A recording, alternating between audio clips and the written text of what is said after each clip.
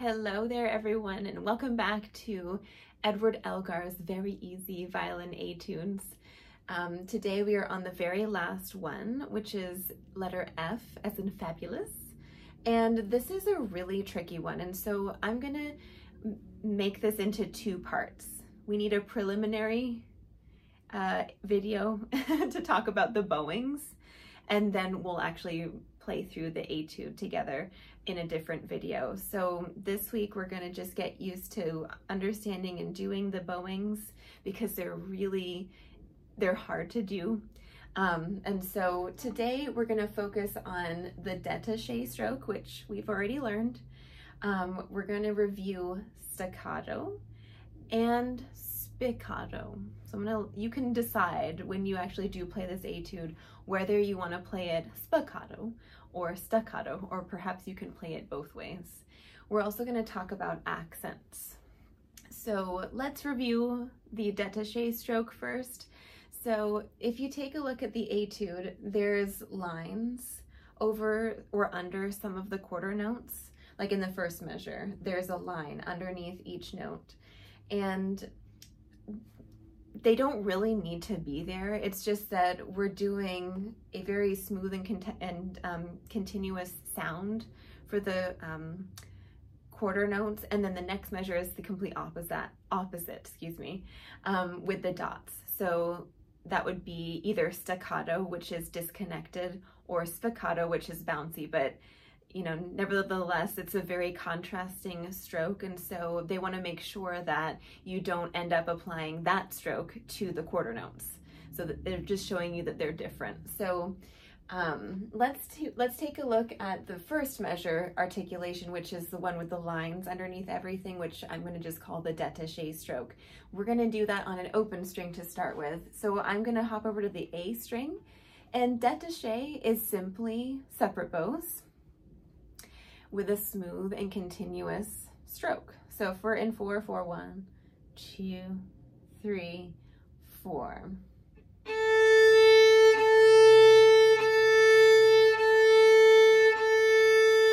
See what my hand is doing? My hand's moving a little bit. If I don't move it, I get this, but can kind of smooth those changes out. So that would be the détaché stroke. So in your music, let's write détaché or smooth and continuous. You could remember to write fingers help over that stroke. Okay, let's try that one together. So maybe pause and pop that in your music, and then we'll come back and we'll try this again together. So grab your violin when you can, and we're gonna pop over to the D string this time. Let's try détaché. Rather than being in the lower half, let's be more in the middle this time. Let's see how that is. Ready? Maybe just listen first, watch, and then we can try it together.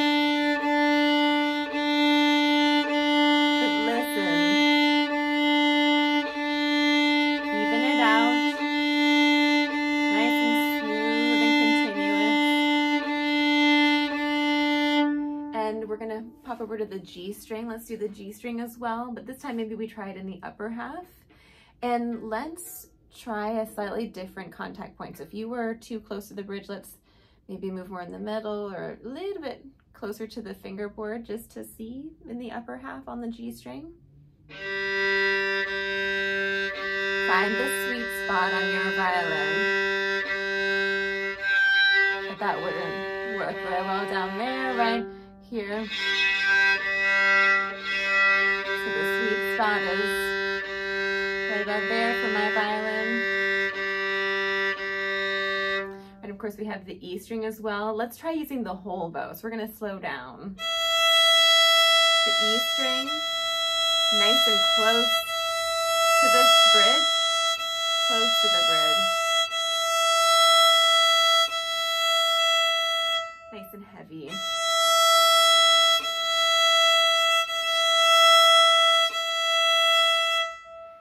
right, so that would be our détaché stroke, nice and smooth and connected. That's what we're gonna do when we see a line over or under the notes. So the other bowing that we have is the dot. So in measure 2, you've got a little dot underneath and over those little eighth notes there. And the thing is that this is so maddening in music, is that this dot can mean so many things. This one little dot can mean spiccato, which would be bouncing. It could be staccato, which is on the string and separating. It could also, depending on the context and dynamic and everything, be more like a martelé stroke, which is this one.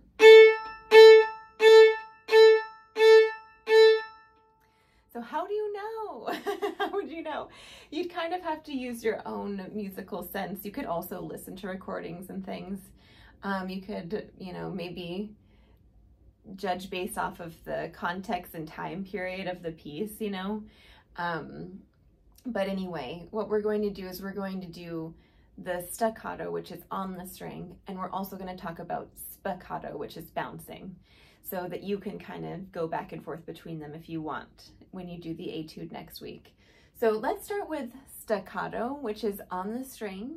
And I think the most important thing with staccato is that you're separating the sound from the next note. So you have to stop the bow. So let's think move, stop. And the way I'm controlling that is not from my hand, but from the very beginning of my arm. So I'm thinking of pulling the arm open and then closing it and stopping immediately. So I'm not grabbing it at the end. I just simply stop. So let's try that. Let's call this move, stop. Move, stop. Move, stop.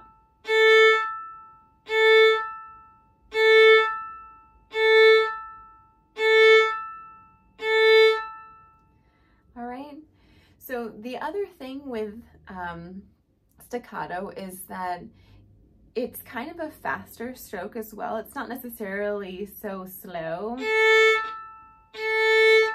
It's more fast. So what we're going to do is open the arm faster.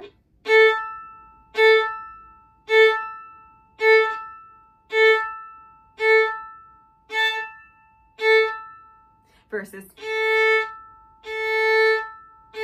but.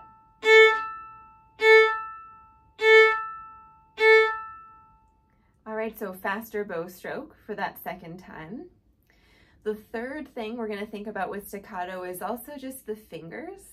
So it has kind of a little bite at the beginning, not a big bite, but just a little bite. And especially if you're going fast, that helps to separate the sound from the previous note. So like in measure 2, we're doing eighth notes there.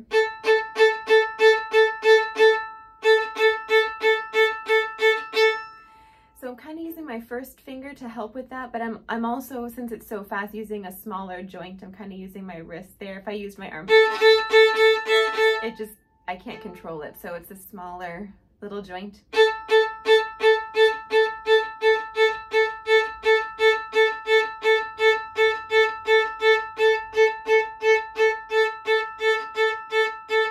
By the way, if your hand looks like this, good luck. Your hand and wrist have to look like this. So it's like you're dropping you're just like, oh my gosh, I'm playing the violin today. Oh my gosh, right? It's not this. It's like, you know, pompous woman with a bag hand, right? The handbag arm. So those are some thoughts for the staccato. Staccato is also usually done in the upper part of the bow. So if I was to play the first 2 measures, not that we're doing that right now, but just to see, I would try to make sure that I don't go back to the frog. I would try to at least try to hang out in the middle.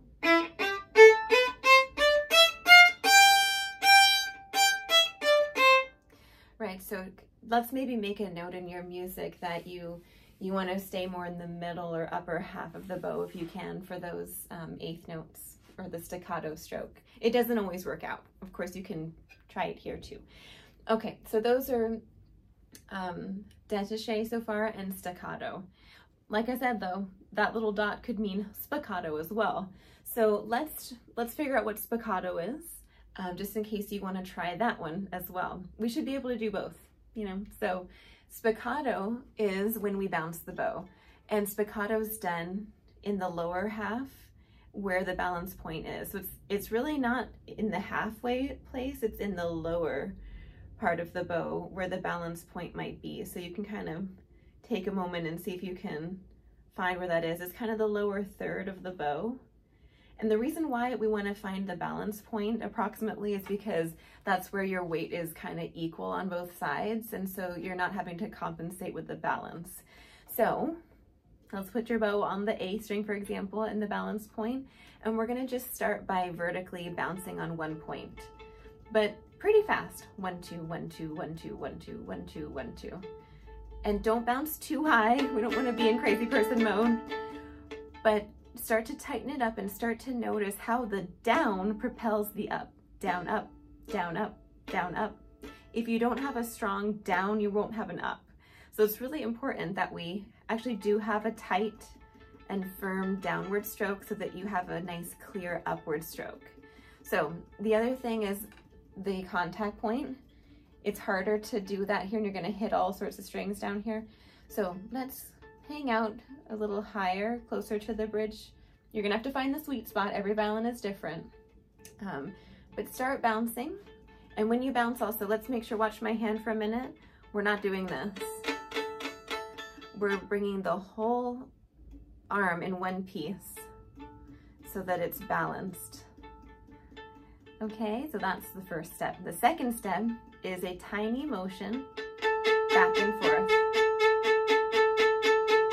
So start with up and down, balance point. If you migrated, let's migrate back to the balance point, and then just tiny back and forth. And remember that the down propels the up, so if you start to lose it, it's because your bounce isn't even. All right, so let's see if we can sustain it for a while together.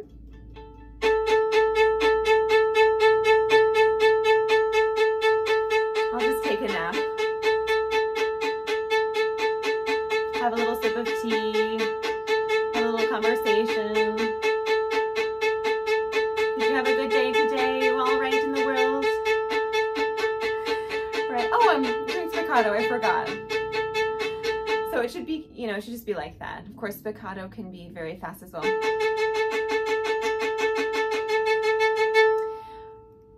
So, of course, if you can do this on one string, then you can potentially do it on multiple strings, but the string crossing is the tricky thing. So you want to avoid major crosses like this. So if you do notice that you're, you know, going to be on the top 3 strings, I'm going to try and balance my arm so that I can kind of easily flick between the strings rather than, now I'm on this one, now I'm on this one, now I'm on this one. Try to do, you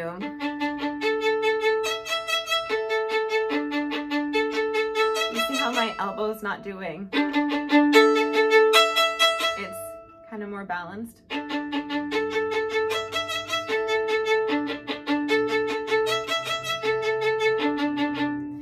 So anyway, I would definitely practice some open strings, or if you can apply it to your scale at all, or just a hand pattern.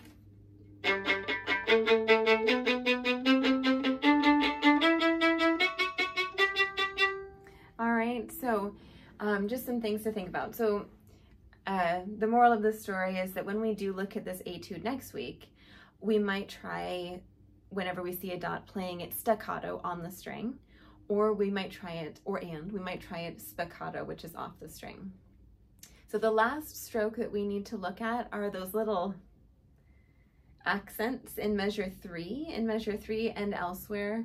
An accent applies to the beginning of the stroke, and it's going to be done with the first finger, but it is smooth and continuous as well. So it's not like you're going to be doing a martelé stroke, which separates the sound. So for example, it has a strong accent at the beginning, but an accented note would be more like this.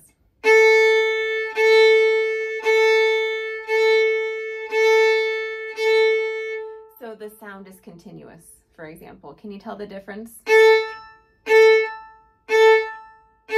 Versus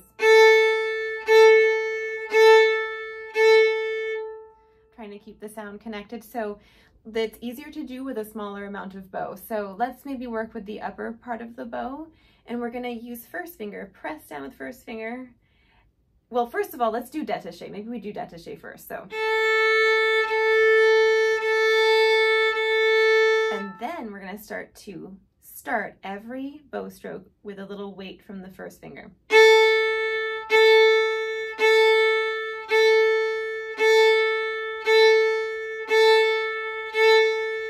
And watch where your contact point is. Doesn't sound very good. Doesn't sound very good. So